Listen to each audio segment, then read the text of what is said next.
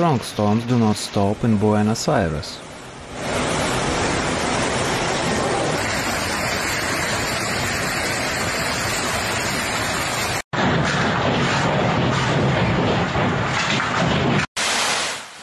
The intensification of the hot, humid and extremely unstable air mass over Central Argentina hours before the arrival of a powerful cold front has been forming very intense areas of instability over the province of Buenos Aires since Tuesday afternoon, a condition that will continue tonight.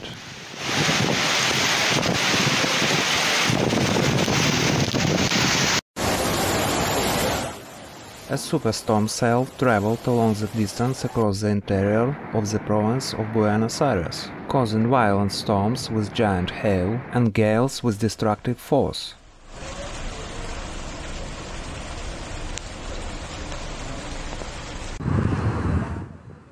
Meteorologists were impressed by the duration of the supercell that hit several cities in its path.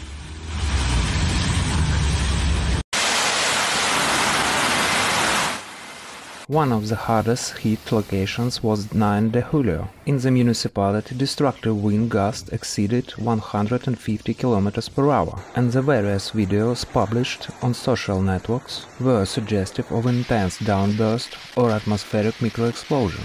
There is varied damage in the city, including the collapse of buildings.